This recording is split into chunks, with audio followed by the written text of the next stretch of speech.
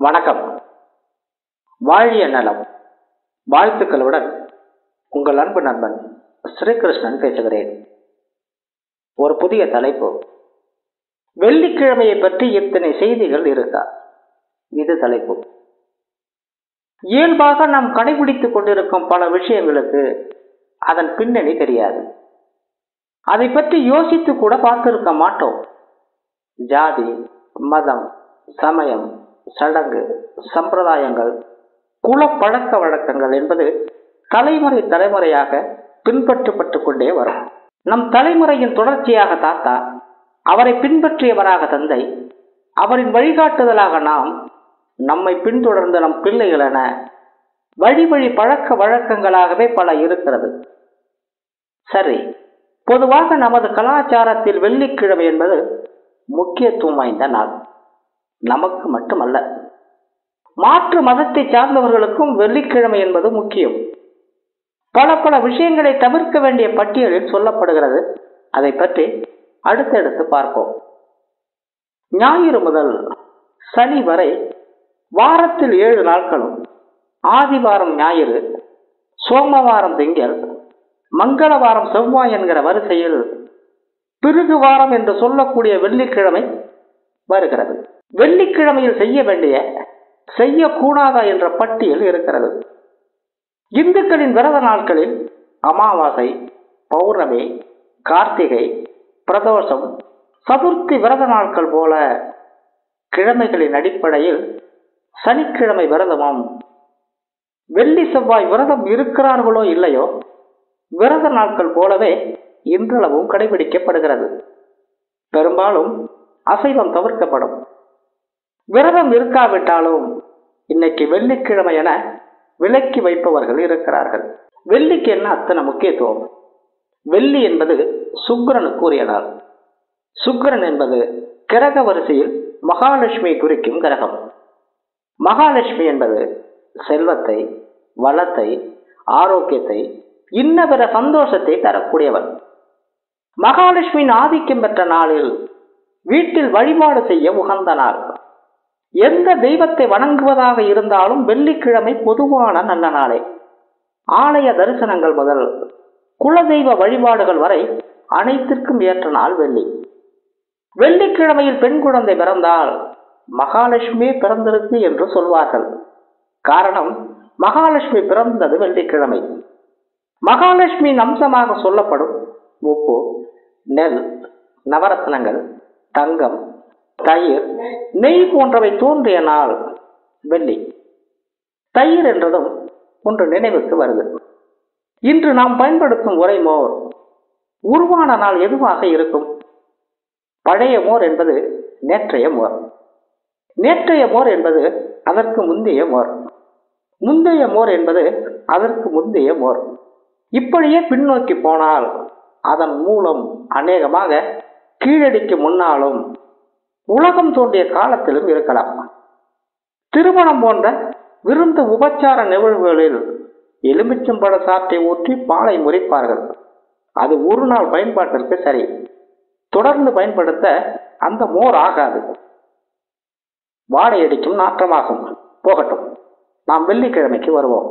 இதை கடைசியில் சொல்லலாம் என்றுதான் நினைத்தேன். கடைசியில் சுபமாய் முடிக்கலாம் என்கிற எண்ணம். அதனால் முன்பே சொல்கிறேன். வெள்ளிக்கிழமைக்கு இன்னொரு முக்கியத்துவம் உண்டு.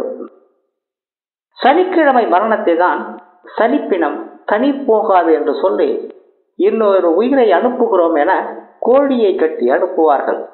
அதே போல் வெள்ளிக்கிழமையில் சுமங்கலி பெண்கள் மறைவதும் கன்னி பெண்கள் மறைவதும் அந்த குடும்பத்திற்கு நல்லதல்ல. லட்சுமி கடாட்சம் குறைந்துவிடும். ஏதோ ஒரு வகையில் சுபிட்சம் குறைந்து போவதை அனுபவத்தில் பார்க்கலாம். அப்படியானால் ஆண்கள் மறையலாமா என்கிற கேள்வி வரும். குடும்பத்தின் தலை வாரிசுகள், குடும்ப தலைவன் வெள்ளிக்கிழமையில் மறையக்கூடாது. பொதுவாகவே வெள்ளி மரணங்கள் வராமல் இருத்தல் நல்லது. வெள்ளிக்கிழமையில் பொருள் இழப்புகள், துளைத்தல் கூட நல்லதல்ல. இஸ்லாமியர்களுக்கு வெள்ளிக்கிழமை என்பது தொழுகை நாள். கட்டாயம் பள்ளிக்கு செல்வார்கள். வெள்ளிக்கிழமை ஏன் அவர்களுக்கு முக்கியத்துவம் பெறுகிறது? அவர்களின் மத தத்துவப்படி முதல் மனிதனான ஆதம் பிறந்த நாள் வெள்ளி. சொர்க்கத்திலிருந்து பூமிக்கு அனுப்பப்பட்ட நாள் வெள்ளி. அதேபோல் யுகத்தின் முடிவும் வெள்ளிக்கிழமையில் தான் நிகழும் என்பது அவர்களின் இறைவாக்கு. கிறிஸ்துவமும் இதை ஏற்றுக்கொள்கிறது. இந்து மதத்தில் கிழமை பற்றிய குறிப்புகள் இல்லை. யுகங்களின் வருஷ கணக்குப்படி சுமார் 200 கோடி ஆண்டுகளுக்கு முன்னால் சுயபாம்புய மனு என்கிற ஆணும் சபரூபை என்கிற பெண்ணும் தான் மனித குலத்தின் முதல் ஆண் பெண் பிறப்பாளர்கள் என்கிறது நம் வேதங்கள். இயேசு சிலுவையில் அறையப்பட்ட நாள் வெள்ளிக்கிழமை என்பதால் கிறிஸ்தவர்களுக்கு வெள்ளி என்பது முக்கிய நாளாக மாறுகிறது. சரி, நாம் விஷயத்திற்கு வருவோம். ஒரு முறை நாரதர் மகாலட்சுமி சந்தித்தார். அப்போது ஏழை பணக்காரன் வேதம் ஏற்றத்தாழ்வுகள் ஏன் வருகிறது என கேட்டார். நாரதரே, நான் இருக்கும் இடம் சுபிட்சமாக இருக்கும் என்பது உங்களுக்கு தெரியும். அதன் அடிப்படையில் ஒவ்வொரு வெள்ளிக்கிழமையும் மாலை நேரத்தில் விளக்கு வைக்கும் நேரத்தில் ஒவ்வொருவர் வீட்டிற்கும் செல்கிறேன். யாருடைய வீட்டில் வாசல் தெளித்து கோலமிட்டு வீட்டை பெருக்கி சுத்தம் செய்து விளக்கேற்றி வைத்திருக்கிறார்களோ அவர்கள் வீட்டில் நான் தங்குவேன். குடும்ப பெண்கள் வெள்ளிக்கிழமையில் தலைவாராமல் இருப்பது, நெற்றியில் திலகமிடாமல் இருப்பது, தீபம் ஏற்றாமல் இருப்பது, வீட்டை சுத்தம் செய்யாமல் இருப்பது, அழுது கொண்டிருப்பதை பார்த்தால் அந்த வீடுகளை விட்டு விலகி வந்து விடுவேன் என்கிறார் அன்னை மகாலட்சுமி. மகாலட்சுமி தனலட்சுமியாக மட்டுமல்ல, அன்னலட்சுமியாகவும் இருப்பதால் வெள்ளிக்கிழமை அடுப்பை சாணம் போட்டு ஒழுகி கோலமிடுவார்கள். காலங்காலமாக நடைமுறையில் உள்ளதுதான். என்றும் கிராமங்களில் இந்த பழக்கம் நடப்பில் இருக்கிறது. விறகடுப்பு கேஸ் அடுப்பாக மாறிவிட்டது. வீட்டில் சமைத்துள்ள நேரம் இல்லாவிட்டால் கூட வெள்ளிக்கிழமையில் கட்டாயம் வீட்டில் சமைக்க வேண்டும். அப்போதுதான் அன்னதரித்திரம் இல்லாமல் இருக்கும். ஒரு வீட்டில் லட்சுமி கடாட்சம் என்பதும் செல்வ செழிப்பு என்பதும் அந்த வீட்டின் பெண்களின் கையில் தான் இருக்கிறது. பெண்கள் கடைபிடிக்க வேண்டிய முக்கியமான விரதங்களில் வெள்ளிக்கிழமை விரதம் முதன்மையானது. விரதமாக இல்லாவிட்டாலும் சில சிறப்பான நடவடிக்கைகளை மேற்கொண்டால் வீட்டில் எப்பொழுதும் வற்றாத செல்வம் இருக்கும். இனி விரதம் இருக்கும் முறையை பார்ப்போம்.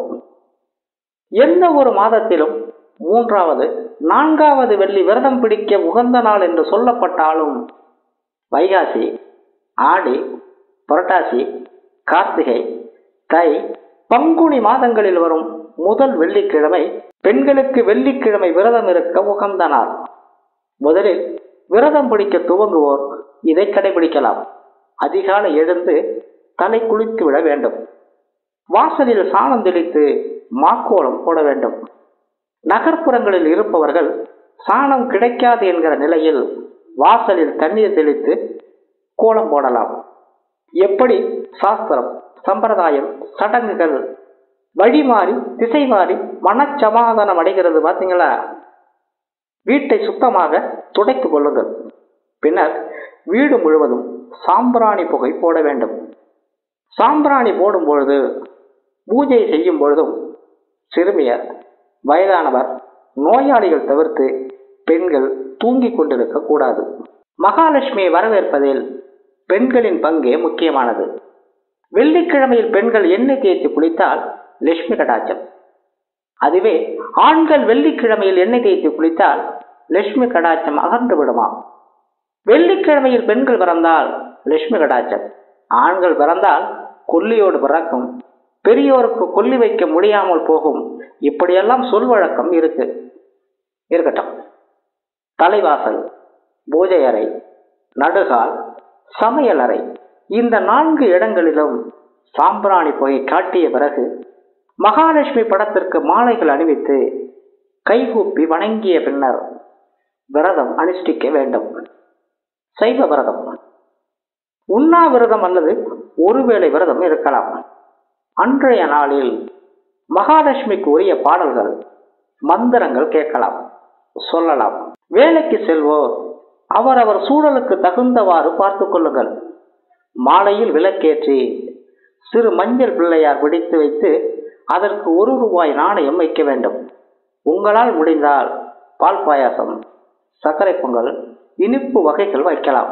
முடியாவிட்டால் நிவேதன பொருள்களாக வெற்றிலை பாக்கோடு பழங்கனிகள் வைத்து தீபாராதனை செய்ய வேண்டும். இவ்வாறு தொடர்ந்து செய்தால் உங்கள் வீட்டில் எப்போதும் செல்வம் குறையாது, வாழ்க்கையில் குறைபாடுகள் வராது, மனவருத்த சம்பவங்கள் இருக்காது. வெள்ளிக்கிழமை விரதம் இருந்து அன்னையின் அருள்வருங்கள், ஆனந்தமாய் வாழுங்கள் என்று சொல்லி மீண்டும் ஒரு இனிய தலைப்பில் உங்களை நான் சந்திக்கிறேன். அதுவரை உங்களிடமிருந்து வணக்கம் கூறி விடைபெறுவது உங்கள் அன்பு நண்பன் ஸ்ரீகிருஷ்ணன்.